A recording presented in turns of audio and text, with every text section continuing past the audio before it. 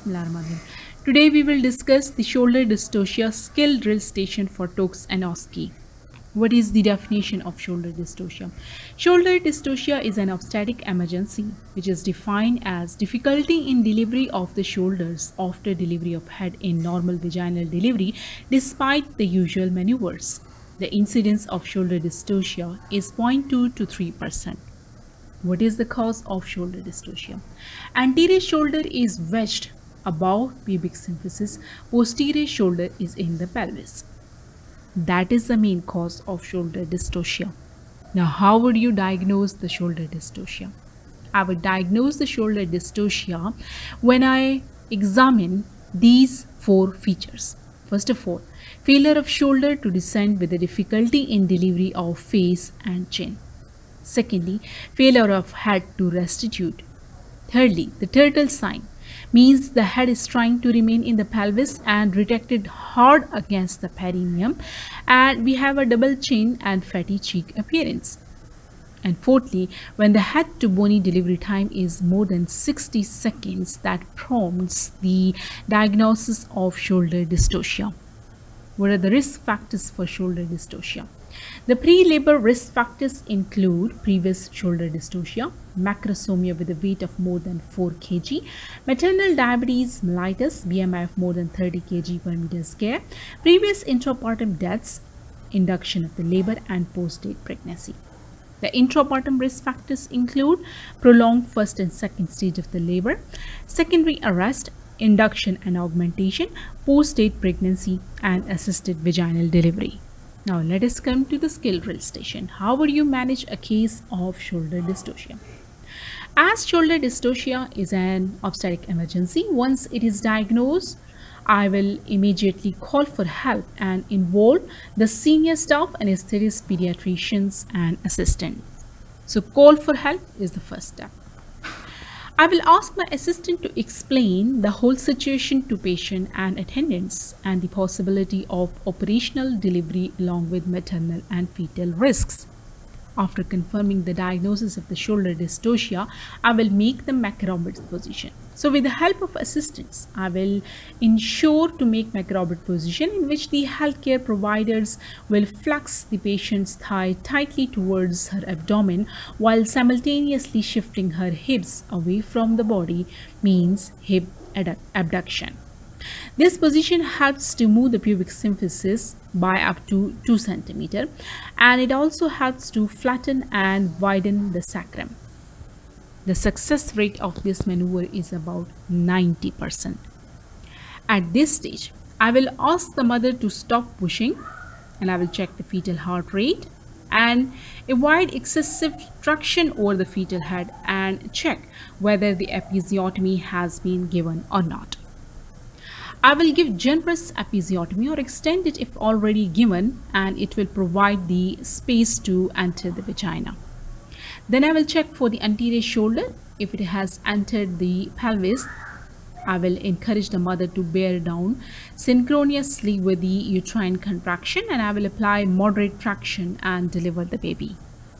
I will ask my assistant to apply the suprapubic pressure, that is called Rubin's 1, in the direction of the chest to make the shoulder oblique, and 90% of the babies deliver in this method.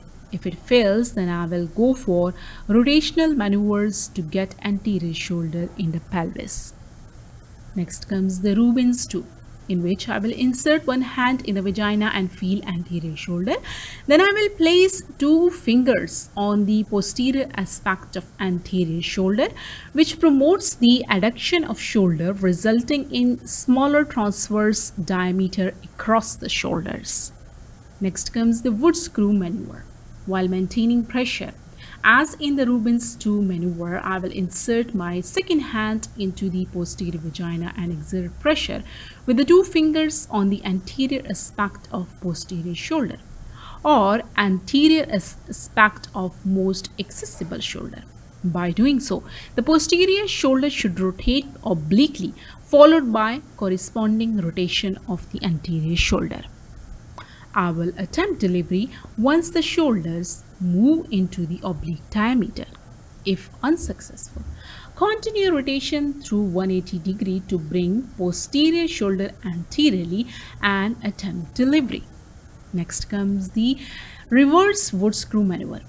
So apply pressure to posterior aspect of posterior shoulder and attempt to rotate it through 180 degree in the opposite direction to that described in the woodscrew maneuver. Next comes the posterior arm extraction.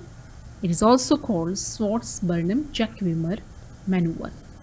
So if the reverse woodscrew maneuver also fails, I will try to deliver the posterior arm first. I will insert hand in the vagina posteriorly, identify axilla and reach to the cubital fossa or elbow and apply pressure and to flex the elbow in front of the body and grasp the wrists. Posterior hand to sweep the arm across the chest and deliver it, and then deliver the shoulders. If all unsuccessful, we will go for rescue procedures, which include first of all Zavanelli Maneuver, in which both shoulders are hooked above the symphysis pubis. So in this case, we will shift the patient to operation theater immediately and relax the uterus by general anesthesia and other uterine relaxant and replace the head in the pelvis by reversal of the restitutions and extension and do abdominal delivery after catheterization. The rescue maneuvers also include certain destructive procedures, although these are rarely performed, but those include clidotomy, which means cutting off one or both of the clavicles to reduce the width of the shoulder in case of the dead fetus, or symphysiotomy, in which we do division of the cartilage of the pubic symphysis to widen the pelvis, but these procedures are rarely performed. Last comes the abdominal rescue or hysterotomy, in which we shift the patient to operation theater, open uterus abdominally, dislodge the anterior shoulder to make them oblique and deliver vaginally or abdominally depending upon the situation and position of the head and the shoulder. Now this algorithm of shoulder dystocia is from RCOG guideline, in which the whole management plan is explained. Like first of all the call for help, next McRobert maneuvers, then suprapubic pressure and consider episiotomy, and then deliver the posterior arm and do internal maneuvers, inform the consultant. All four, repeat all the steps again and come to the destructive procedures, but these are rarely performed, and that include the clidotomies, Zavanelli maneuvers or symphysiotomy. So that was all about the shoulder dystocia skill drill station. Thank you so much. Subscribe on OBS and Gynae. Allah Hafiz.